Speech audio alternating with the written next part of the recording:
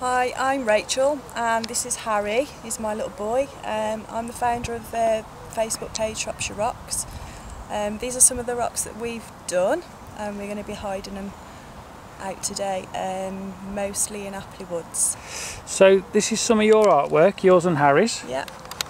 Painted on stones that you found, is that right? That's right, yeah. What kind of paints do you use? We've used acrylic paints on those.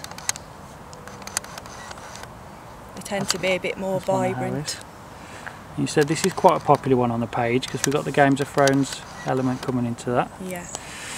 So you find these stones, you decorate them up. That's right, yeah. And then hide them around the county. Yeah. You've got a Facebook page, so then what happens then? So people stumble across them, they can find out where to get clues to where they are on your page? Or? That's right. On the back is written where to post a picture to when they find them. So they put the picture on the Facebook page Shropshire Rocks, and then it lets other people see that people have found their rocks. Has it been good fun painting them up, Harry? Yeah. Yeah? What's your favourite one you've done so far? Mine is the Love Heart one. Love Heart. What, this one here? Yeah. Yeah, and you'll be leaving that in the woods today? Yeah.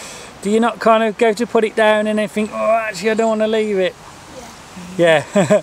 Have you ever took any back home? You just can't bear to part with it? No. No. But what's so what gave you the idea, Mum? Where did this all stem from? I'd seen a picture from a friend that lives in Australia, and then I did a little bit of research myself and stumbled upon a Facebook page in America. Yeah.